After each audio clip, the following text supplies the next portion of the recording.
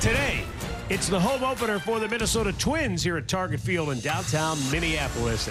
And as baseball loves to give us peanuts and Cracker Jack, well, we've got pomp and circumstance as well. That all comes along with the home opener as you see the Twins right now in their shiny white uniforms ready for the opening ceremony. Earlier today, the Minnesota Twins officially named the television broadcast booth the Dick Bremer Broadcast Booth. And catching today's home opener first pitch is one of those players whose career we are also celebrating in 2024. Please give a warm welcome to Hall of Famer Joe Mauer. Fans in Dick Bremer fashion, raise your cups for a left-handed toast and salute one of the greatest ambassadors the Twins have ever had. Mr. Bremer, it's your pitch.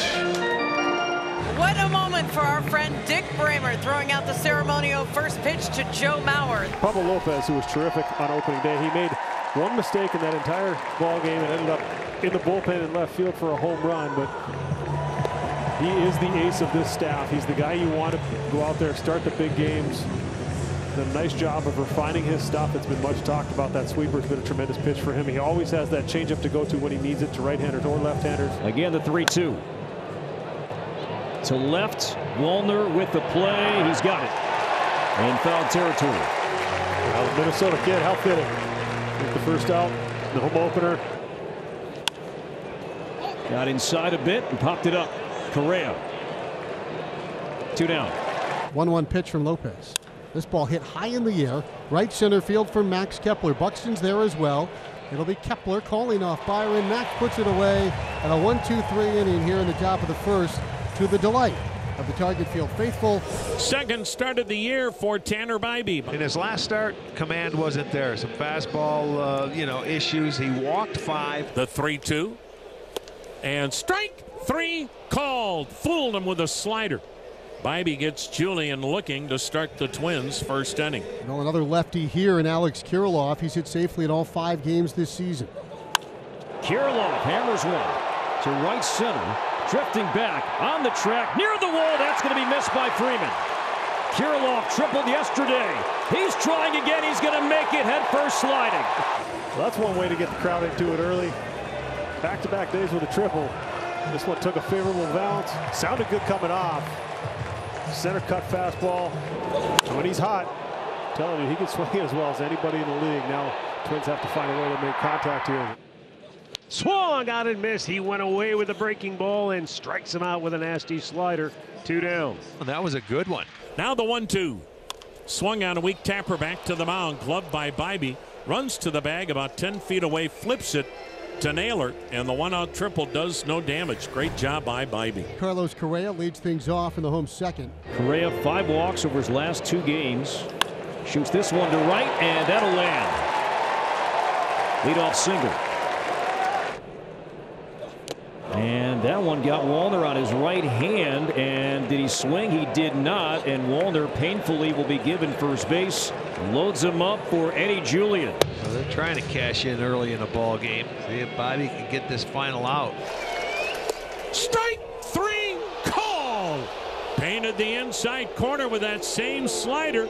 Bybee got the call this time. He screams into his glove, heading to the third base dugout. It's 9 up, 9 down for Pablo Lopez here at Target Field. They're still scoreless after 2.5. Perfect through 3. Stephen Kwan leading up for the Guardians here in the 4th inning. Kwan is off to a very, very good start.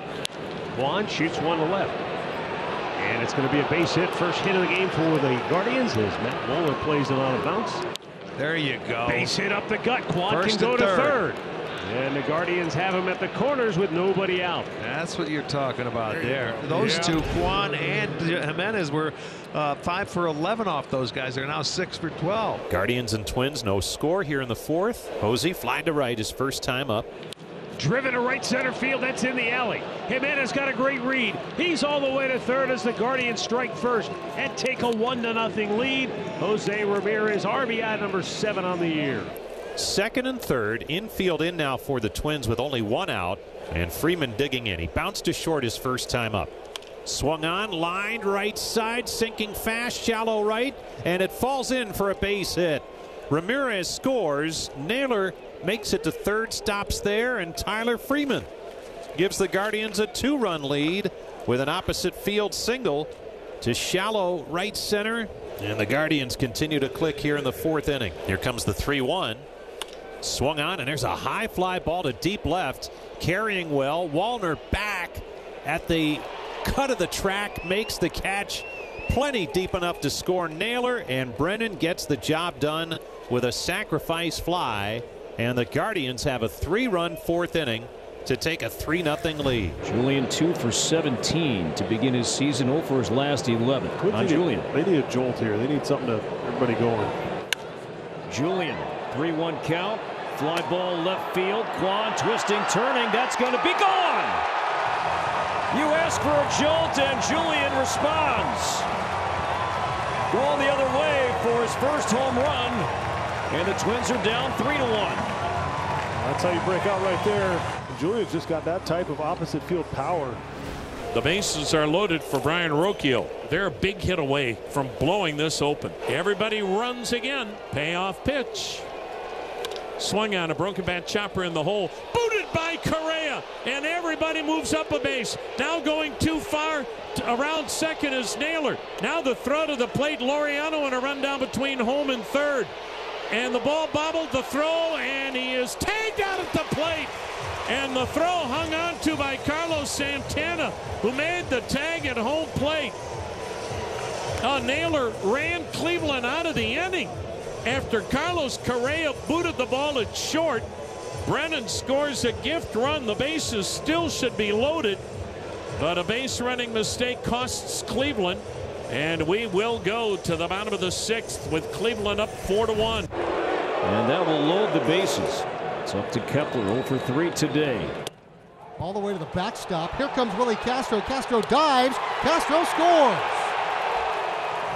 Wild pitch, ball 3. And the Twins now trail 4-2. Good read, good aggressive base running. Swung on, skied in the air on the right side of the infield. Jimenez, the second baseman, midway between first and second, makes a shoulder-high catch. I tell you what, a lot of drama here that may be needless. You're going to get curveballs and sliders, and every once in a while a 90-mile-an-hour fastball from Scott Barlow. His 4th outing, no wins, a loss, ERA 6.75. Smacks that one. On a line, Kwan no chance. That's over his head. One out's off the wall. Correa's going to test the arm of Kwan. He will slide in safely with a leadoff double. Good start to the 8th. Well, Correa does his homework as much as anybody around the league. After seeing that first pitch breaking ball, it looked like he was ready for this one. It just kind of spun up there. Got him. Santana went down chasing after that slider. Couldn't get to it. 1 down in the 8th. He stayed with that breaking ball. It never started out as a strike, but he was able to get Santana to chase it. Swing and a miss. Hayes struck him out. Back-to-back Ks for Barlow. Here's his payoff pitch. Strike 3 called. Backdoor slider. After the leadoff double, Barlow strikes out the side. Emmanuel Clase has saved 2 so far this year. 2 strikeouts and 2 scoreless innings of work. Now the 1-0 pitch. Swung on, line to center field, but right there is Freeman. Ball game. And the Guardians keep on rolling. They take care of the Twins in game 1 and are winners by a final score of 4-2.